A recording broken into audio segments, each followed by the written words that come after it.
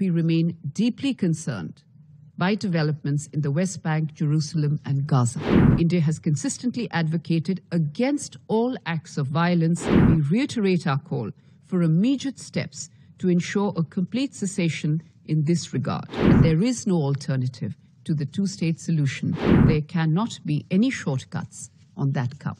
Resolution 2334 was adopted by this Council to reaffirm the international community's firm commitment to prevent the erosion of the two-state solution. It calls upon parties to prevent all acts of violence against civilians, stresses that all settlement activities must cease, and underscores the need to exert collective efforts to launch credible negotiations. We've said this before, and I say so again, that we remain deeply concerned by developments in the West Bank, Jerusalem, and Gaza. Violent attacks and the killing of civilians have taken many Palestinian and Israeli lives during the reporting period. Acts of destruction and provocation are also continuing.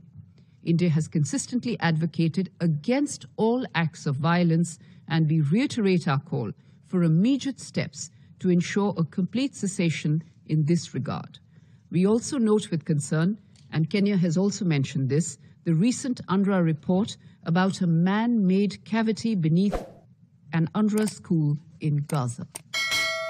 Excellencies, colleagues, unilateral measures that unduly alter the status quo on the ground and undercut the viability of the two-state solution must be eschewed. It is extremely important for the international community and this Council to send a strong signal against any step that would prevent the possibility of durable peace between Israel and Palestine.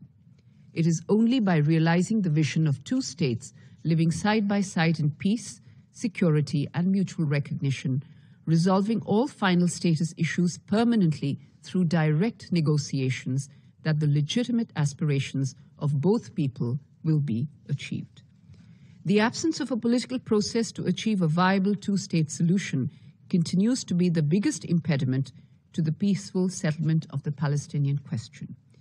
One cannot overlook the consequences of the current status quo. Terror attacks, violence, and incitement continue to create mutual fear and suspicion among the parties.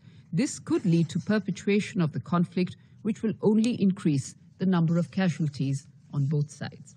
Let me therefore conclude, colleagues, by stating that there is no alternative to the two-state solution to guarantee lasting peace between Israel and Palestine. And direct negotiation is the only path that can lead us there. There cannot be any shortcuts on that count.